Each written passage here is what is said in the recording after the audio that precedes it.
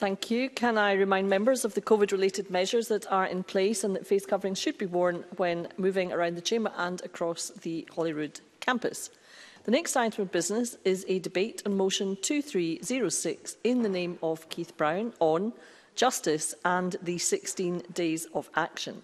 I would invite members who wish to speak in the debate to please press the request to speak buttons, and I call on Minister Ash Regan to speak to and to move the motion. Around 7 minutes, please.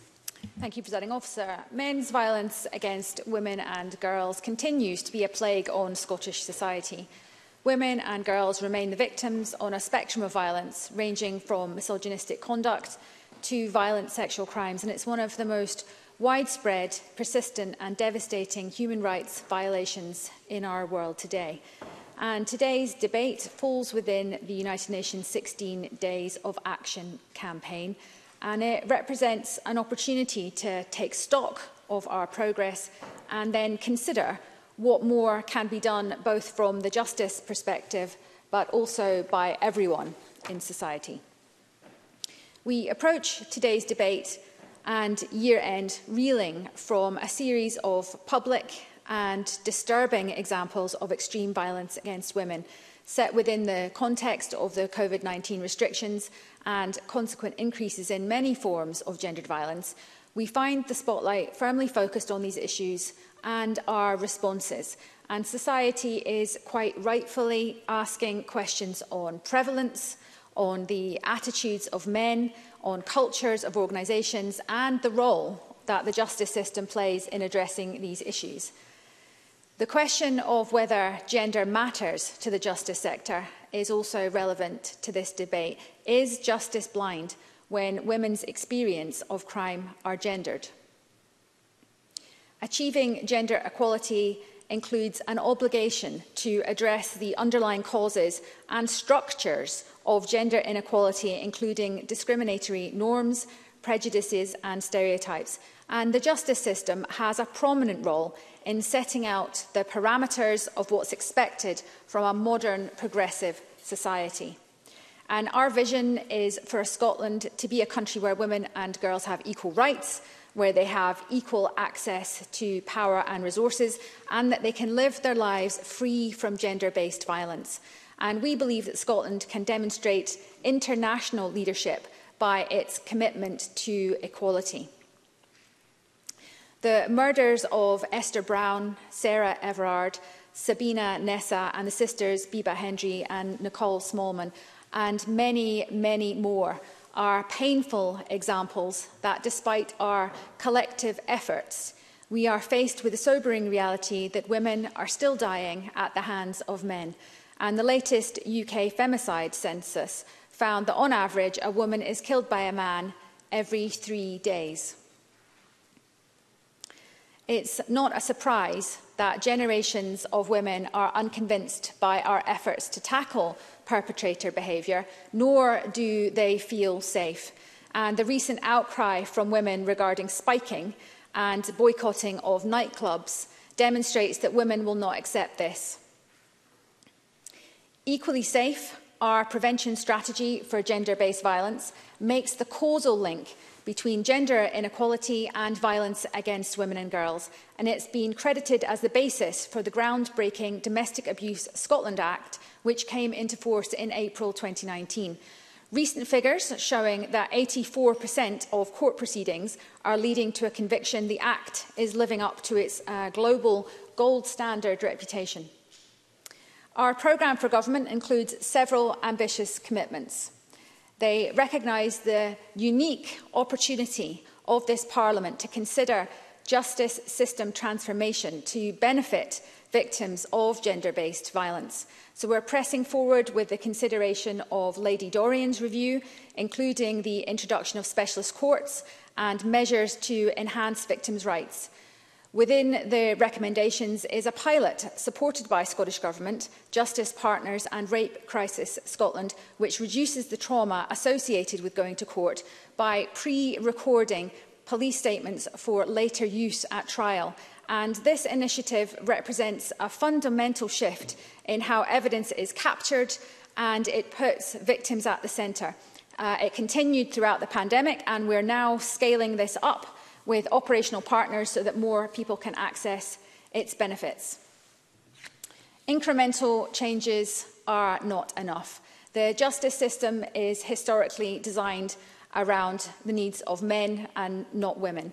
And I think that we would all agree that women deserve better. So I'm pleased to be leading new work to develop a strategic approach to women in the justice system. And this work will invest in developing an evidence base which demonstrates how the experience of the justice system differs depending on gender and intersectionality. It will improve outcomes for women and build a case for system change where women are being failed. And it will align with efforts to tackle system inequality and disadvantages experienced by women made worse by the pandemic. Poverty, social security and housing access are issues that are layered throughout accessing services, and they impact on women's abilities to move forward. And lived experience is central to understanding this. And so earlier this month, we put out the first national tender to gather qualitative evidence to inform service design in relation to those involved in prostitution, a marginalised group which experienced multiple barriers to support during the pandemic. And we're also committed to setting in place the right legislative environment to support and protect women.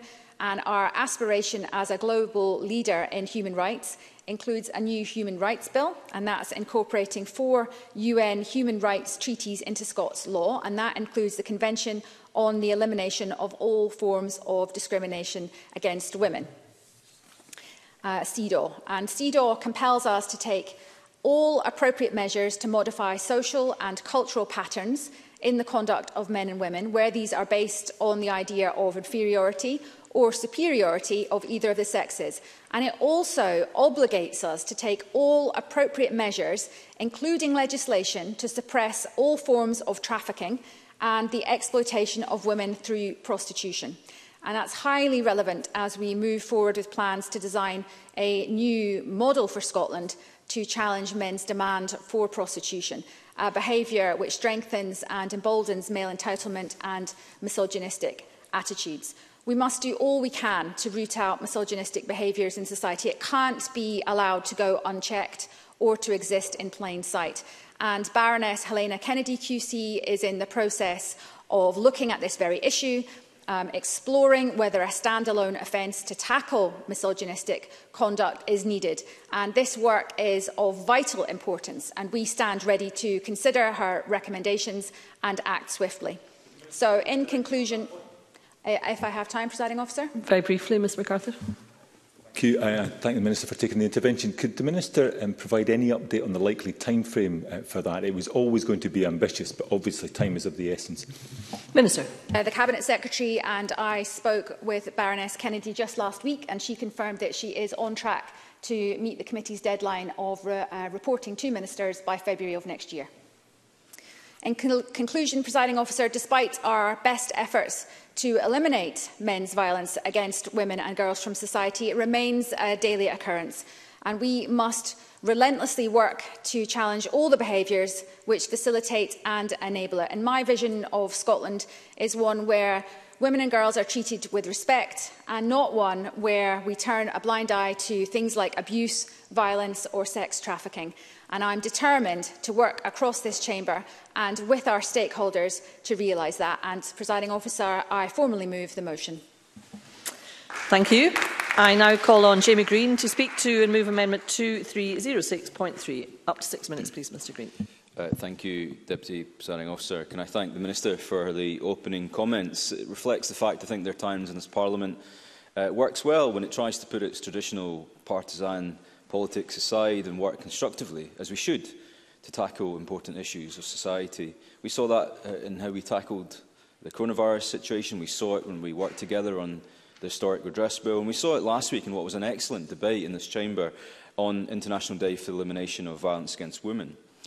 I know that the issue of eradicating gender-based violence is one of those issues which does unite us, but as united as we are, perhaps on the generality of it, politics does play a part, because politics identifies gaps, perceived or otherwise, in legislation, and it's politics which acts as a lobby lobbying catalyst for change where we see fit, as we've seen with the volume of amendments that were submitted today. Presiding Officer, violence against women and girls has no place in our society, in any society. The government rightly points that out. It must be prevented and eradicated. It's the prevention bit, though, which is so important. We know that it exists. We know how widespread it is. Just before the debate today, I was reading an article online about the television industry that I used to work in, and I saw it firsthand the way that many women were treated in the workplace. The comment the report mentions is that 39% of women in that industry have been harassed at work. 39%. So we know how widespread that is. Since moving to politics, I've been quite taken by the amount of correspondence I've had from female constituents and the absolutely harrowing stories that they've shared with you, either at surgeries or through casework. They've been on the receiving end of abuse, both mental and physical, and those who feel that they've really been let down by the justice system. Those who, for example, got a phone call from a court or their lawyer to tell them that their accused had been released or had been found not proven, for example, in a high-profile rape case, or those whose court case just simply fell apart, even on the day, on a technicality or an error. These are the people who feel let down by the justice system, and they've been saying it for years.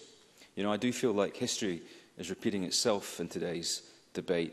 Previous parliaments have heard this time after time from women. It's time that this parliament focused our attention on this issue, where parliaments tried and perhaps failed to address it, to make those necessary or even difficult changes that had to be made. I think this parliament needs to have that conversation both with itself and with the public.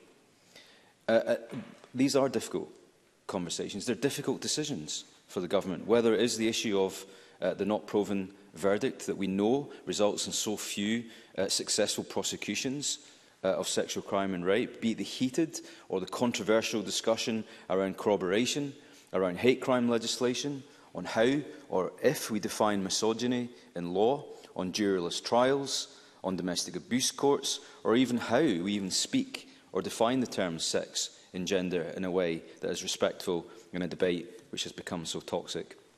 I know Baroness Kennedy, who some of us met recently, will leave absolutely no stone unturned in her working group on misogyny. But surely she also knows that changing the law and changing society are two very different things, and one does not necessarily follow the other. Change will not be easy, nor will it be universally welcome. But if there ever was a time for this Parliament to show what it is made of, then now is that time. And why is that? Because last year we saw the highest number of domestic abuse incidents on record in Scotland, over 65,000 reported incidents. We also saw the largest year-on-year rise in reporting. The charity Refuge said that they were getting over 13,000 calls a month during lockdown, and a quarter of those women felt suicidal at one point. No one should have to live in fear of violence or assault or abuse.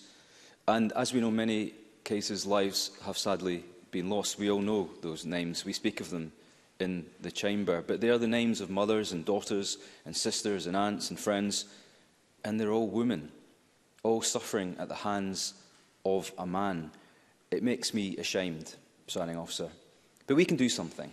And over and above the reforms that I mentioned, those difficult ones, there is more we can do right now to help the criminal justice system. We must, in my view, send a stronger message to the perpetrators of crimes against women that it is not acceptable. And I'm afraid that does mean having a good look at ourselves around issues, for example, the presumption against short sentences or the issue of automatic early release. Because how many perpetrators of violence against women have benefited from those decisions? And how many women feel that they have been let down as a result of them? And I also believe that those who violently murder women and girls should actually spend the rest of their life in jail, not 19 years, their life. On a less controversial note, perhaps one more consensually, there are practical things that we can and should do. We should boost the uptake of the victim notification scheme.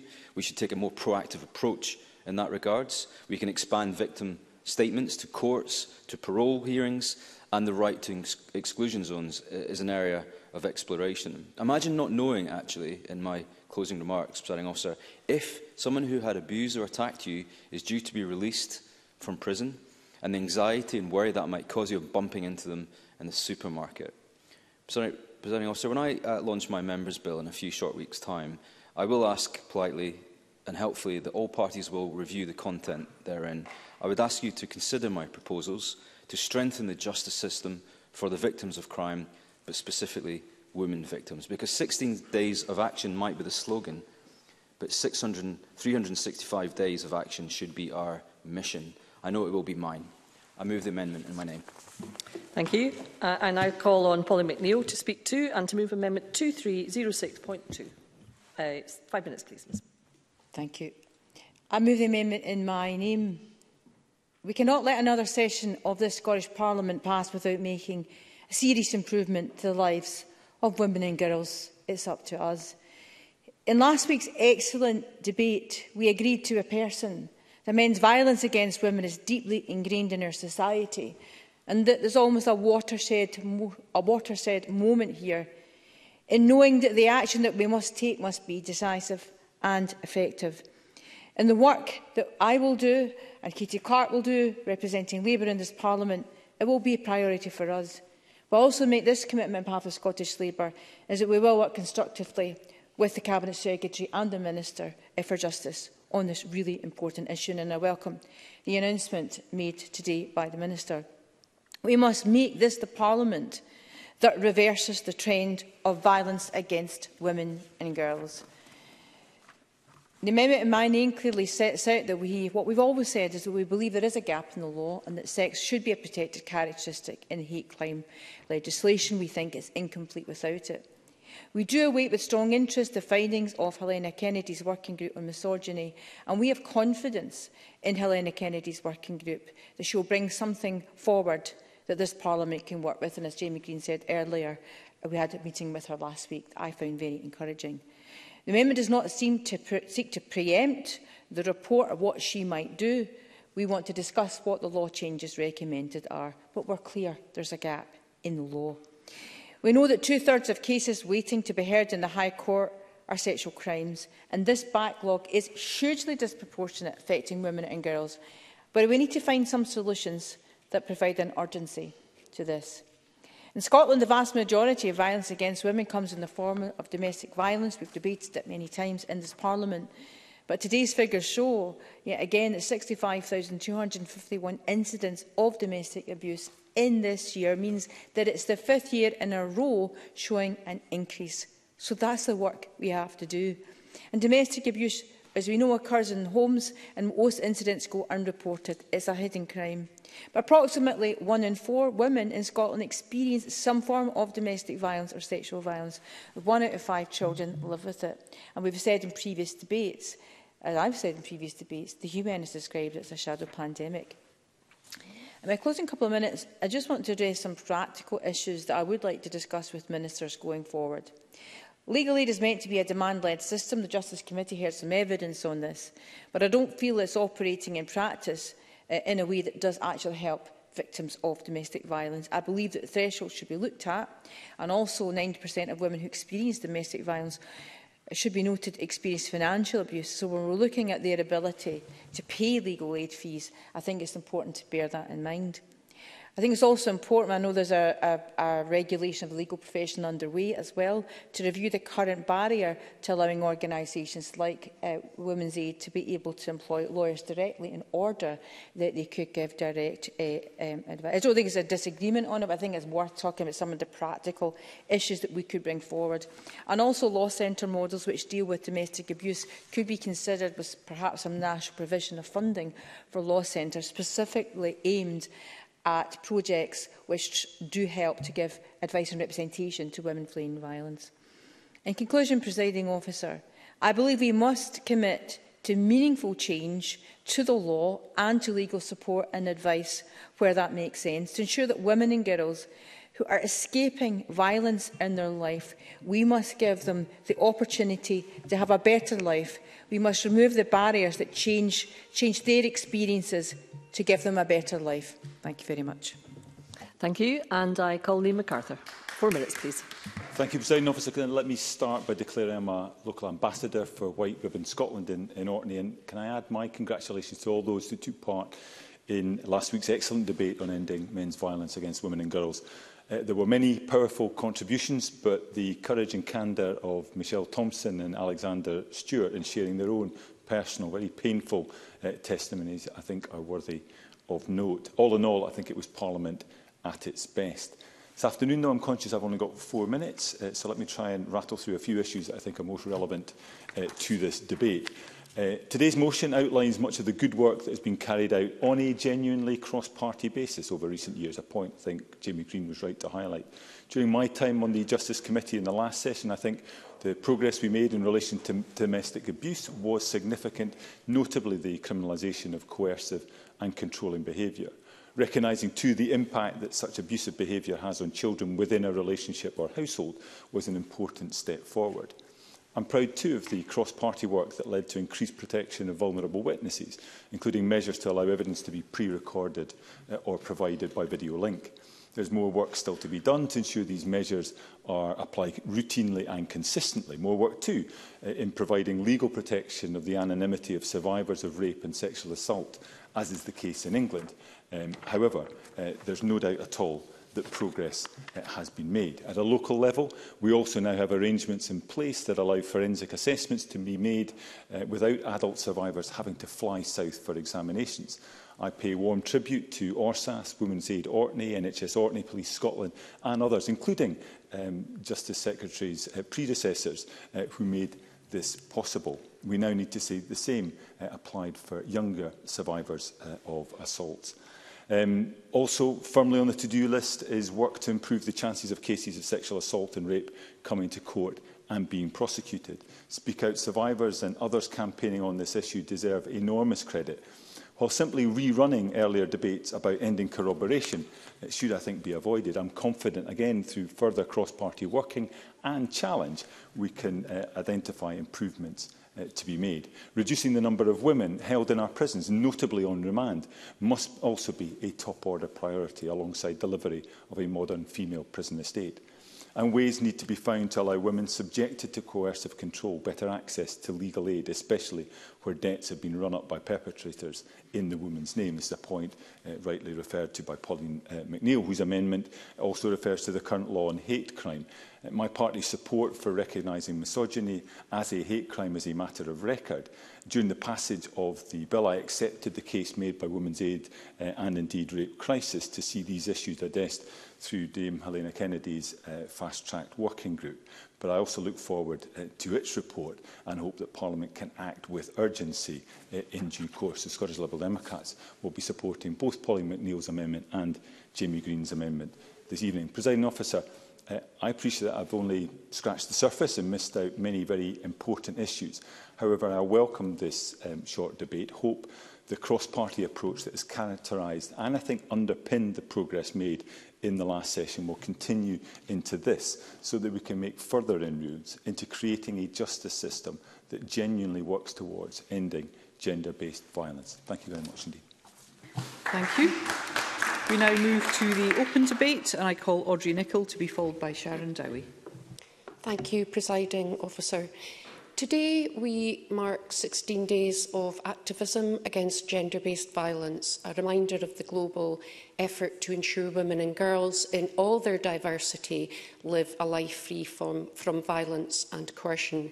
And I pay tribute to every survivor of gender-based violence, their children and families, and to practitioners who protect women and girls. And I extend my sympathies to everyone affected by the death of a woman or a girl lost to gender-based violence. Thankfully, our response has evolved from an era where a domestic incident was diminished to just an argument and certainly not a police matter, and the definition of rape was an affront to women. The Domestic Abuse Scotland Act of 2018 criminalises coercive and controlling behaviour, protection orders offer victims space to seek support, and collaborative responses offering victims routes out of danger are in constant high demand. However, access to justice arising from women's inequality still evades many victims. This session, the Criminal Justice Committee has taken evidence on the challenges the justice sector continues to face, and I'd like to highlight two particular issues. Dr Marcia Scott described how the pandemic has given women fewer choices and perpetrators more tools for controlling and abusing them. One of many consequences of the pandemic has been the backlog of court cases. In her evidence, the Lord Advocate voiced her acute concern for those highly vulnerable victims of serious gender-based violence, predominantly women and girls, whose cases are backed up by the system of prosecution. Sandy Brindley of Rape Crisis Scotland echoed her comments, expressing serious concern about the impact of court scheduling on the safety, well-being and confidence of women. The Scottish Government commitment of £50 million to support recovery across the justice system, including a courts recovery programme, has been absolutely vital. And in our budget scrutiny report, the Criminal Justice Committee has placed clearing the backlog of cases front and centre of justice spending priorities for 2022 to 23. And as Dr Scott stated, justice delayed is justice denied. Our committee has also taken evidence on the issue of conviction rates in rape cases, which remain stubbornly low. In their briefing, Rape Crisis Scotland highlight rape and attempted rape cases have the lowest conviction rate of any crime type, and not proven verdicts account for a significant proportion of acquittals. And in her evidence, Sandy Brindley challenged the notion of insufficient evidence as a factor in cases not proceeding, reminding members that to get to court in the first place, corroboration is required, and highlighted cases where, despite evidence of injuries or an incident recorded on audio, the verdict was acquittal or not proven. Low conviction rates is an issue considered in Lady Dorian's review of the management of sexual offences, and I truly believe the recommendations in her report would transform justice responses through the establishment of a specialist domestic abuse court, extending use of recorded evidence and affording victims greater protection from scrutiny and identification. And I'm very pleased that the Scottish Government is to consider the recommendations, including the piloting of judge-led trials, that I hope will address the concerns that remain around jury decision-making. If you could conclude now, please. Presiding Officer, the historical challenges faced by the justice system are not new and not without solution. Rather, they go to the heart of efforts to restore the confidence of survivors in a trauma-informed system that exists to protect and empower them, not re-traumatise them and fail them. I look forward to working with the Cabinet Secretary, the Ministers and others across the Chamber to take this important work forward. Ms Nicholl. Thank you. I call Sharon Dowie to be followed by Colette Stevenson. Thank you, Presiding Officer. As Jamie Green and others have said, violence against women and girls has no place in our society. I think we can all agree that our justice system must make punishing those who commit violence against women and girls a priority. But one thing that has become quickly apparent is that our current system, in many cases, has done nothing of the sort, giving neither dignity, fairness or respect to the women or girls looking to our courts for justice. For several months now, I've been in contact with a family in my constituency.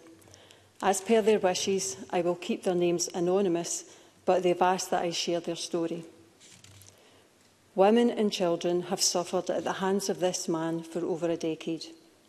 From 2005 onwards, this individual has terrorised multiple families, including 3 of his own biological children. In the space of 4 years, this man has abducted one of his own children, having abused his partner. He then went on to assault the mother of his second child, leading to severe anxiety for the child and a permanent non-contact order.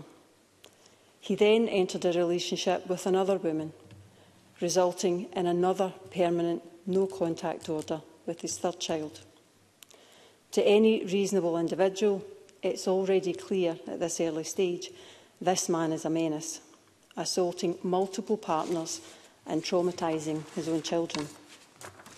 Yet he was given community service, probation and counselling, no jail time and nothing more than a slap in the wrist. Of course, none of this had an impact on his behaviour. He then went on to breach the terms of his probation by entering into a relationship with my constituent, becoming step-parent to her children. His campaign of abuse then escalated. He moved on to throwing the children along hallways, grabbing them by the throat, throwing items at them, grabbing them by the hair, or dragging them upstairs by their ears, all while also attacking their mother, who was forced to flee to her neighbours for safety. For this, he was charged with 6 counts of child abuse. You may have thought that would have been the end of the matter, but no. The only punishment he received was another non-harassment order and an order not to contact the mother or the children. He was then released in bail. Now, we already know this man's record with non-contact orders. He ignores them, which is exactly what he did. Last year, he attacked their home, had accomplices break the windows and stalk their mother, all before breaking his own bail conditions to contact the children. Once again, the family were forced to flee their home, this time for a safe house. The result? For 6 counts of child abuse, the sentence the abuser received was little more than a 12-month non-harassment order and a ban on contact with any child under 16 or entering a relationship with a female. Members following closely will recall that the individual has broken every non-contact order placed on him over the past 15 years. This is not justice, and it does nothing to protect this family or others. Families like this need more. Presiding Officer, this system has done nothing for the victims but create a cycle of abuse and pain. There is cross-party consensus, and we must work together to eliminate violence against women and girls. Thank you. I call Colette Stevenson to be followed by Rhoda Grant. Thank you, Presiding Officer. The 16 days of activism to end gender-based violence is such an important initiative, but 30 years after it was started, so many issues remain. Women and girls are verbally abused, murdered, assaulted, raped, trafficked, harassed every single day. I will focus today on the justice sector's role and how it could be transformed, particularly in dealing with sexual violence. Firstly, frontline services and staff do so much to tackle and deal with the effects of gender-based violence. Staff in the police, the Crown and the courts are working hard to support victims of crime and tackle the backlog of cases caused by the pandemic. It is right that the third sector is recognised for its great work too. Organisations like Talk Now and Women's Aid in East Kilbride support survivors of trauma and abuse and can provide advice, counselling or temporary accommodation. In terms of criminal justice, Rape Crisis Scotland's briefing makes for some stark reading. Thousands of people come forward every year in Scotland to report rape and attempted rape. They put their trust in the system and they try to get justice. However, figures show that for the few cases which proceed to court, not even half of them end in conviction. The government motion mentions the Lord Justice Clerk's Review Group report improving the management of sexual offences cases. Many of the issues they considered could, and I quote, be resolved by the establishment of a specialist court for sexual offences. Importantly, such a court should be trauma-informed and build on the pilot project the Cabinet Secretary highlighted on pre-recording complainers' statements. These moves could ease some of the burden in what must be such a difficult experience for complainers, and it is an idea that I believe could work well. I hope the group tasked with examining this will be able to give an update as soon as practically as possible. The Survivor Reference Group report, led by a group of survivors of rape and sexual violence, focused on the police side of things. But it is important to compare the similarities of its recommendations with those of Lady Dorian's review group. Both reports highlight the need for trauma-informed services, a consistent named point of contact for survivors, and increased use of pre-recorded statements. At the heart of all of this is making sure that the entire system treats every complainer with dignity and respect. We need to make it less painful for people coming forward. As a member of the Criminal Justice Committee, I have heard from women who reported sexual violence. I listened to their experience of the second violation, feeling like they were getting mucked about, having to constantly repeat their story, and defence lawyers delaying the procedures. Going forward, the well-being of complainers going through this process has to be paramount. They shouldn't have to go through that second violation. That is critical. It is heart-wrenching for somebody having to go through all of that again. Presiding Officer, we cannot be complacent about the risks women face every single day. It is not for women and girls to change their behaviour to stay safe. We need to prioritise prevention, challenge unacceptable attitudes and behaviours to avoid escalation, and ensure our justice system recovers, renews and transforms with the victims at the heart of it. Thank you. I call Rhoda Grant to be followed by CoCab Stewart. Thank you, Presiding Officer. We expect our justice system to protect all citizens, and the case of Sharon Dowie's constituent shows us that it really does not. Despite progress made by this Parliament, which started with Maureen McMillan piloting the first committee bill through the Parliament, providing more protection for victims of domestic abuse, we still find that our laws and justice system are letting women down. Women who are exploited in prostitution still face sanction, a criminal record, while the pimps and managers evade sanction. The sex buyers who create that demand face no sanction at all.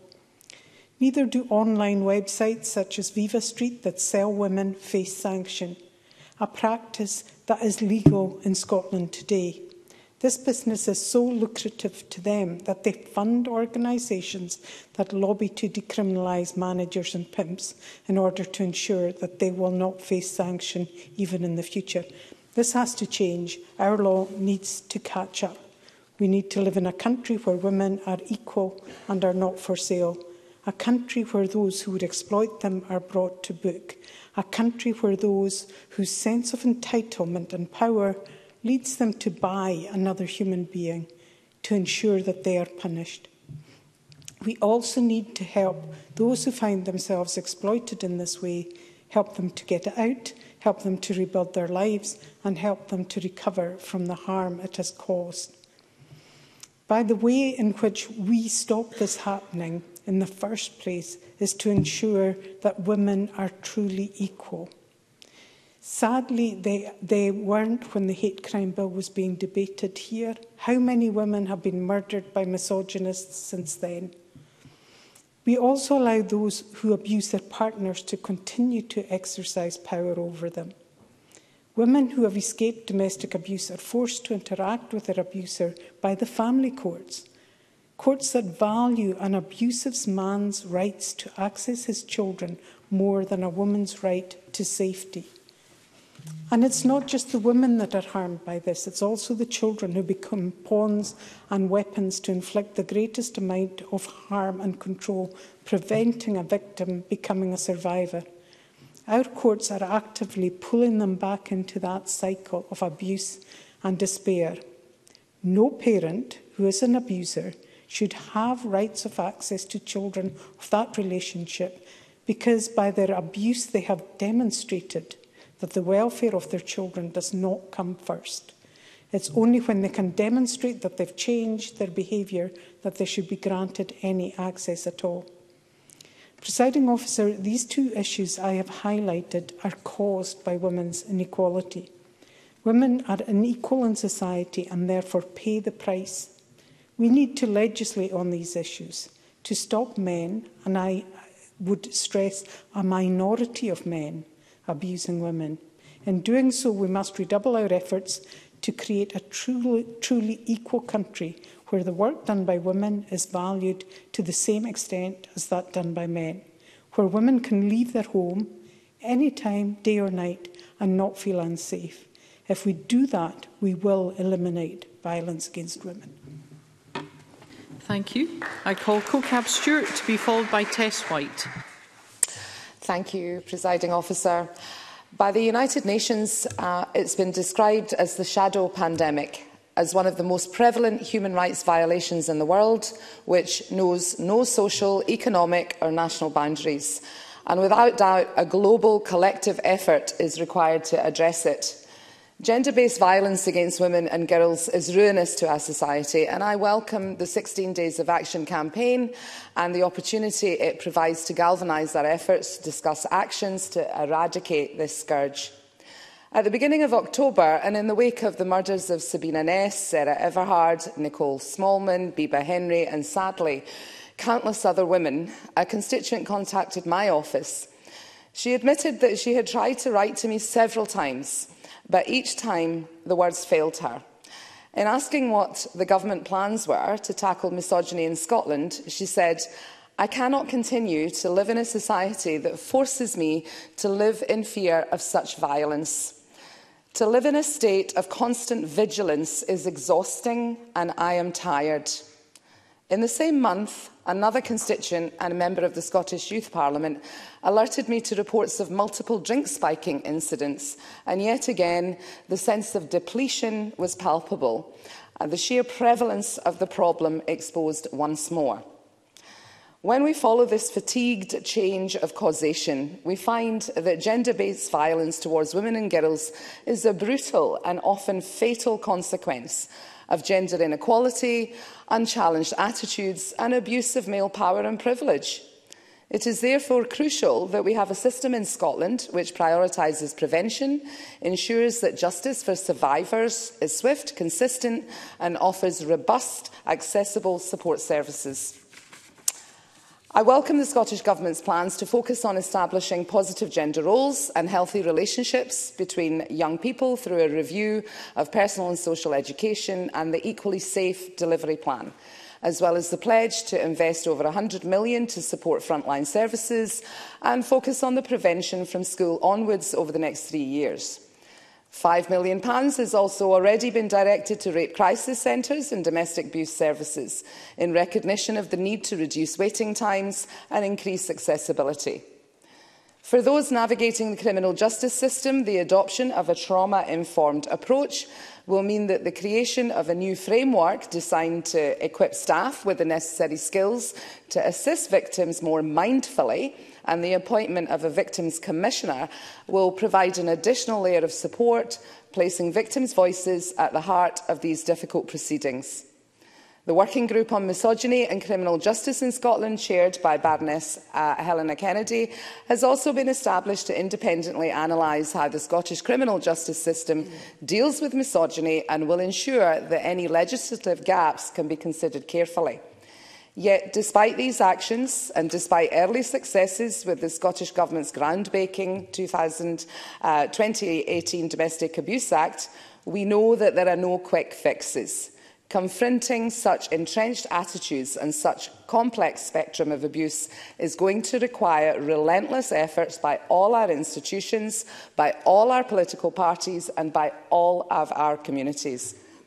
I'm also tired, but I will never give up. We will never give up. we can work together to ensure that progress is made. This form of violence is not inevitable and must be eradicated once and for all. Thank you, Presiding Officer. Thank you. I call Tess White to be followed by Maggie Chapman. Presiding Officer, all too often violence against women and girls takes place in the shadows. The 16 days of activism are so important because they help to shine a light on this most shocking violation of human rights. As parliamentarians, it's our duty to look at the levers available to us to prevent this violence, to punish those who perpetrate it, and to protect victims from further abuse. On prevention, we must do more to address the root causes of violence against women. There is a huge amount of work to be done to tackle gender inequality, which remains stubbornly and unacceptably persistent. On punishment, women who have been victimised must have full confidence in the criminal justice system. Many, sadly, do not. As Audrey Nicholl highlighted, we know, for example, that sexual violence is worryingly underreported. According to the most recent Scottish Crime and Justice Survey, only 22% of victims of rape reported it to the police. Colette Stevenson mentioned Rape Crisis Scotland's recently published report from the Survivor Reference Group, which describes in stark terms the experience of survivors of rape and sexual crimes as they engage with the justice system. It highlighted, and I quote, attitudinal issues among the police, feelings of powerlessness during investigations, and re-traumatising experiences in court if the case is progressed that far. The system, Presiding Officer, is supposed to protect victims, but too often it neglects them. Earlier this year, the Scottish Parliament passed the Hate Crime and Public Order Act, legislation that crucially failed to afford women the same legal protections as other groups. The working group led by Helena Kennedy QC is welcome. As we know, this working group is looking separately at how the Scottish criminal justice system deals with misogyny. And yet it meets behind closed doors with no detailed minutes in the public domain. Its deliberations are drip-fed to the media. Women feel as though they have been pushed to the periphery of a process that should put them at its heart. Lord Brackadale's review on hate crime, including misogynistic harassment, was published in 2018. The Hate Crime and Public Order Act was passed in 2021. The Misogyny and Criminal Justice in Scotland Working Group won't report until 2022. Presiding Officer, every year we say that more must be done to end violence against women, but it feels as though progress cannot keep up with rhetoric. One way we can make progress and protect victims subject to violence is the implementation of a robust and well-administered victim notification scheme. Last week it emerged that only 37 victims of violence and sexual crimes out of a possible 4,500 had been informed when the offender in their case will be released from prison. It is clear the current system is not fit for purpose. The Scottish Conservatives have also called for the introduction of whole-life orders for the most heinous of crimes, including violence perpetrated against women. It is a call that other parties have regrettably resisted to date. Presiding Officer, the cross-party consensus around eliminating violence against women and girls is to be welcomed, but there is a great deal more that we can and should do to protect their safety. No woman should ever have to live in fear. Thank you. Thank you. And I call Maggie Chapman, the last speaker in the open debate. Thank you, Presiding Officer. I refer colleagues to my register of interests. I used to work for a rape crisis centre. I have spoken before about what I think our justice system is for. Fundamentally, I think it should exist to correct imbalances of power. And we do not have to look far to find power inequalities in our society, never mind our justice system. Earlier today, we discussed the response to deaths in prison custody review. Our prison system is necessarily a system with entrenched structural power imbalances. We accept that. But that does not mean that anything goes, or that we do not need to put safeguards and structures in place to ensure power is wielded responsibly and compassionately. And today, on the 6th day of the 16 days of activism against gender-based violence, we discuss the role of our justice system, the role it should play in correcting the imbalances of power that are so deeply embedded in our society that violence against women and girls is just something all of us women live with every day. It is not inevitable, however. Gender-based violence is on the rise. Sexual crimes are up 12% on last year's figures. The pandemic has allowed domestic violence to flourish. We continue to see not just disappointing, but quite frankly, outrageously low conviction rates for sexual crimes in our courts. And this is on top of the eye-watering delays and backlog of cases, many of which will involve survivors of gender-based violence, women and children bearing the brunt of those power imbalances. These delays negatively impact not only on our justice system, but also on survivors. Increased stress, poor mental health, repeated re-traumatisation, increased attrition, and so on. None of this gives confidence in the system, making it less likely that survivors will report crimes or seek support. And I would ask the Cabinet Secretary in his closing to outline how we can tackle the backlog in our courts. 70% of cases in the High Courts are serious sexual offence cases, predominantly affecting women and children. The Lord Advocate, at a recent Criminal Justice Committee meeting, stated that she considers sexual crime as different from other forms of crime, being rooted in and perpetuating gender inequalities. They therefore require a distinct response. She stated support for judge-led trials and encouraged a more radical approach. Indeed, we have a moral obligation to consider alternative actions that allow for recovery and renewal. I think this speaks directly to the question the Minister posed in her opening. Is justice gender blind? I think we can all agree that our justice system does not yet get gender. Implementation of the recommendations in Lady Dorian's report cannot come soon enough, and I look forward to the report on misogyny and criminal justice in Scotland Working Group next year. I do not wish to preempt its findings, but we must find a way of dealing with misogyny effectively. Last week, I raised Rape Crisis Scotland's Survivor Reference Group report on police responses to survivors. I think it shows just how far we still have to go to tackle institutional and societal sexism and misogyny, and spread awareness and understanding of the importance of trauma for both justice and for recovery. A point made in the response to deaths in custody review too. We have heard much about the training and awareness raising that police officers and other workers in our justice system do or should have. But it is clear that, despite trauma-informed training being available, survivors of sexual crimes are still treated very poorly by people who should know better. Culture change is needed, and leadership is needed for this culture change to be catalysed. We all have a role to play. In closing, Presiding Officer, I want to say to all those who are currently experiencing gender-based violence, you are not alone. Help is available.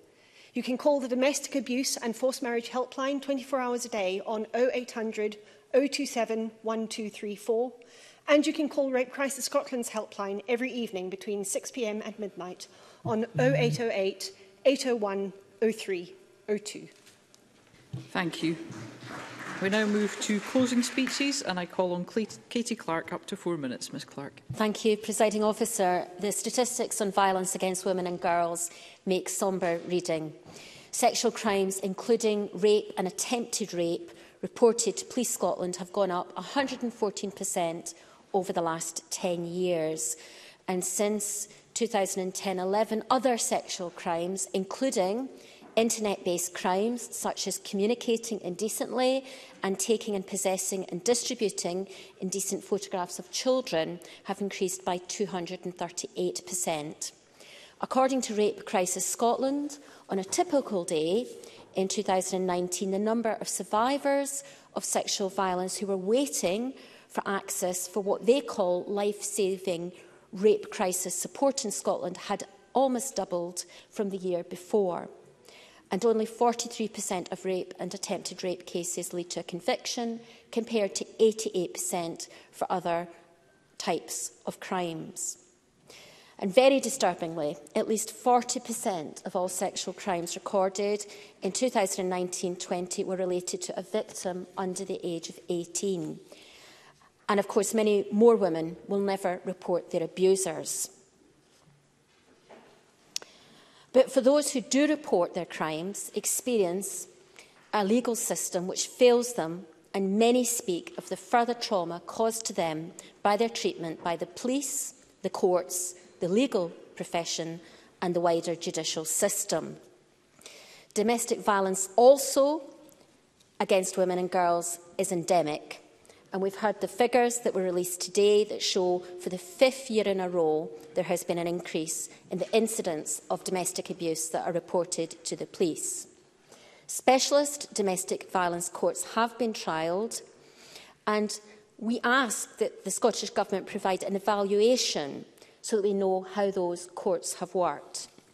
We need to know whether those who have suffered domestic abuse have experienced those courts in a way that they feel deals with cases better.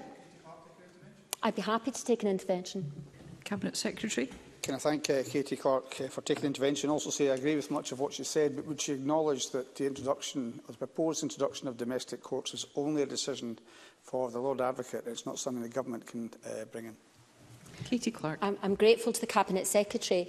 And what I was asking for was information to MSPs about how the Scottish Government evaluate how those trials have worked, and in particular how victims and survivors feel it has worked for them, but also whether those specialist courts have dealt with cases better in other ways, what impact those courts have had on sentencing, whether the sentencing outcomes have been the same in specialist domestic courts as opposed to the more traditional way that cases have been dealt with, and also whether cases have been dealt with more speedily.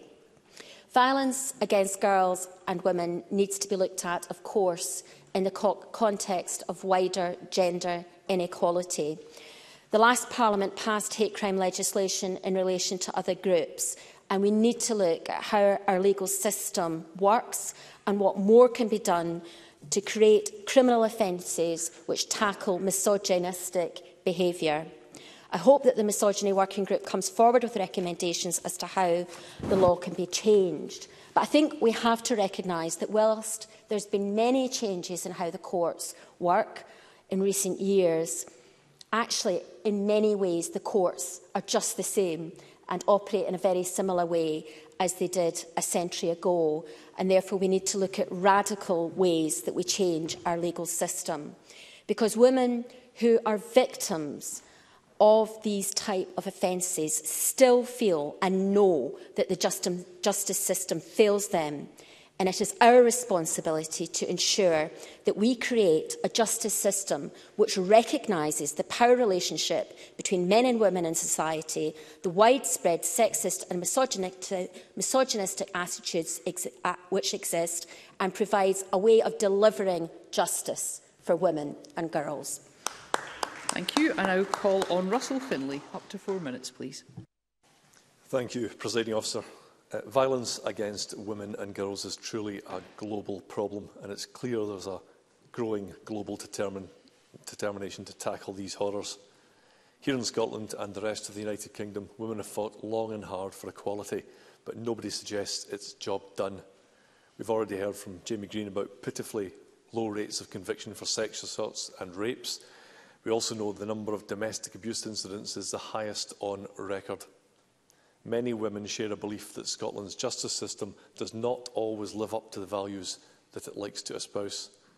I'm sure we're all familiar with accounts of being re-victimised and degraded by the impersonal criminal justice machine. Sharon Dowie's powerful account is still the reality for far too many. Today, we remember women who have been killed by men this year. One of those is Esther Brown. Yesterday, I spent just over 10 minutes listening to Esther. An audio recording of her is on the website of a community garden beside her home in Glasgow's Woodlands area. Punctuated with warm laughter, she speaks about her passion for gardening and the outdoors. Having moved to the area in 2008, she says she feels more at home there than anywhere else. In May this year, Esther Brown was raped and murdered in her own home. Registered sex offender Jason Graham either tricked or forced his way inside to commit unimaginable acts. Esther, who was aged 67, lay dead for days. Her killer's long history of offending includes the rape and brutal assault of another woman in her own home. For that heinous crime, Graham was sentenced to 7.5 years in prison. This actually meant he was automatically released after just 5. I met a group of Esther's friends. They are grieving, they are scared, but they are also angry.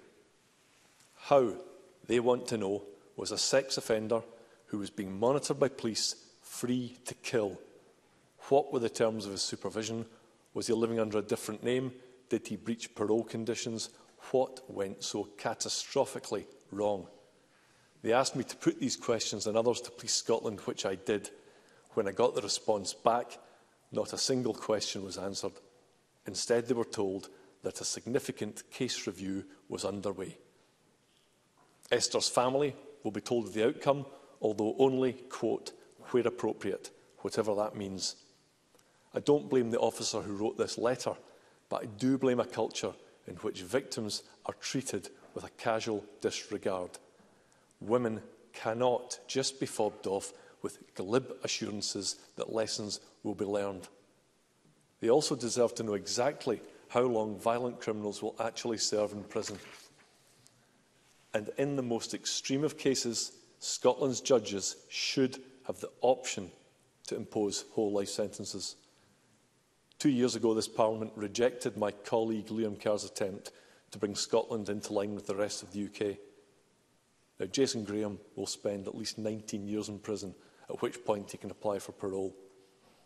Compare that with the murder of Sarah Everard, whose killer, Wayne Cousins, was given a whole life tariff in England. I think most of the people we represent share the belief that some criminals are just too dangerous to ever be set free. We should be honest enough to admit that. More immediately, the authorities must be open and honest when the system so badly fails. Rest in peace, Esther. Thank you. I now call on Keith Brown, Cabinet Secretary, to wind up the debate. Up to 6 minutes, please. Thank you, President. So today's debate has been an opportunity to discuss one of the most serious human rights violations, and that is violence against women and girls, and to highlight the strong cross-party consensus around the issue, not on every part of the issue, of course, but on the fundamentals of it. And I thank everyone for their contributions across the chamber. I could also thank and pay tribute to the frontline service workers who work tirelessly to ensure that women and children can access vital help, advice and support during these times. Rape Crisis Scotland, Scottish Women's Aid, Assist, Victim Support Scotland and many others who support victims of gender-based violence demonstrated incredible resilience and adaptability during the height of the pandemic. Can I put on record our thanks for all the work that they do? We are here to discuss a different type of pandemic. It's been called by a number of members a shadow pandemic in our society, and that's men's violence. I listened carefully to the contributions to last week's debate led by Fiona Robertson, speaking on the same issue, and I echo all the sentiments expressed by her and other colleagues in the chamber. This is a man's issue, and it is men's responsibility to change. For my part, I'm prepared to do everything in my power as Justice Secretary to ensure that all forms of men's violence against women and girls is eradicated in our society, and women's human rights are upheld throughout our justice system. It is past time that men look closely at their behaviours and challenge those of their peers.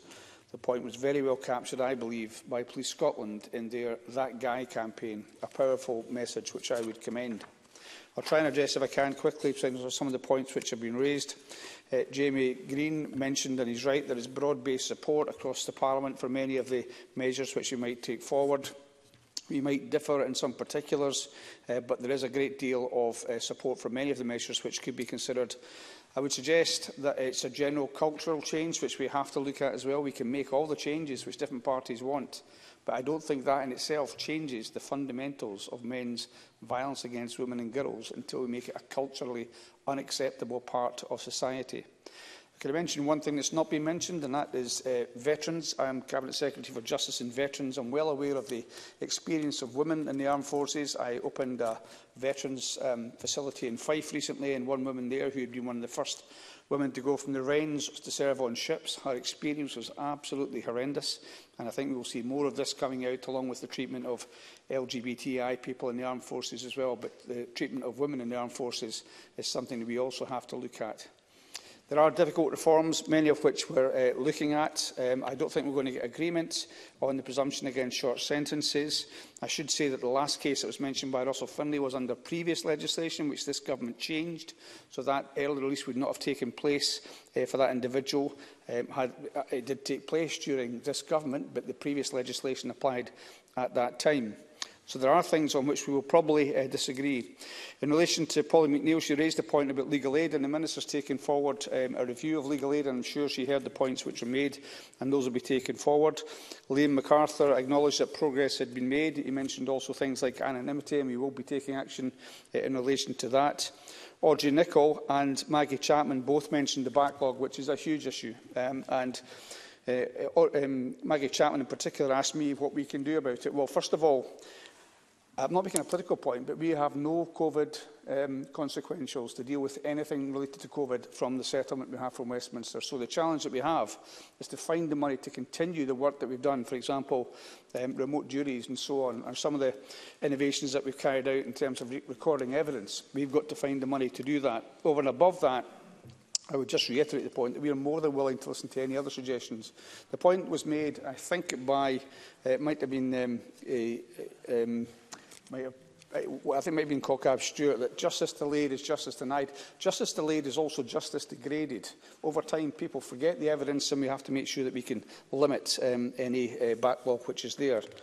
I should also say, in relation to the point to Tess White made in a very good speech, we have never drip-fed anything from the misogyny working group, not that I'm aware of. Anyway, happy to be challenged on that, but we've not done that. And we do have regular conversations with Baroness Kennedy, and the Parliament agreed that she would report back by February. As the Minister's confirmed, we expect that she will do that. So the backlog has to be dealt with. The other issues have to be dealt with. I should also say, though, that in relation to the Tory amendment, in the spirit of trying to find consensus, we'll accept. There are things which give us some concern, but we'll accept the Conservative amendment. I can't accept the Labour amendment, and I think we've been here before for the reason I was trying to draw out when I spoke to Katie Clark. The constitutional position, I said the Lord Advocate, it's actually the Lord President that has the direction over the courts, but much of what is said in the Labour amendment and what's been said by the speakers, we would certainly agree with, and I hope we can continue to work together on how we take these things forward. I should just say that victim blaming, misogyny and patriarchal commentary have no place in a modern progressive Scotland. It is men's behaviours which need to be held to scrutiny.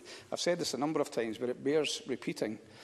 Harassment, unwanted physical and verbal attention, threats, invading women's space and so many more actions that men routinely inflict on women must stop. And I think, if I'm honest, we all grew up at a certain time. For me, the realisation of the extent to which my daughter, my mother, my sisters would have changed their behaviour right from the point when they were small girls is only just now, I think, in the last few years been made more obvious to me. The way that women have to change their behaviour, and it is men that have to change their behaviour to start to unravel that. And education is an integral part. I will do if I have time, yeah. The Cabinet Secretary is in the last seconds of closing. I'll just jump forward, given what's been said. I do think the fundamental point is here. There's some really important issues. Not Proven's mentioned, and we'll have that discussion, corroboration, anonymity, many of the things which we can change. At its root, we have to first of all have a justice system which end-to-end is trauma-informed, and that's a buzzword just now, but we have to make that a reality and one which is victim-centred. But all of the changes which we could collectively make will not be sufficient. It will have to be a cultural change. And for that, we all, especially all the men in this chamber and throughout the rest of Scotland, bear a huge responsibility. I would ask Parliament to restate our collective ambition to make that change and to support the motion. Thank you. That concludes the debate on justice and the 16 days of action. It's now time to move on to the next item of business. And there are 3 questions to be put as a result of today's business. The first is that Amendment 2306.3 in the name of Jamie Green, which seeks to amend Motion 2306 in the name of Keith Brown on justice and the 16 days of action be agreed. Are we all agreed? Yes. The amendment is therefore agreed. The next question is that Amendment 2306.2 in the name of Pauline McNeill, which seeks to amend Motion 2306 in the name of Keith Brown on justice and the 16 days of action be agreed. Are we all agreed? Yes. The Parliament is not agreed, therefore we will move to a vote and there will be a short suspension to allow members to access the digital voting system.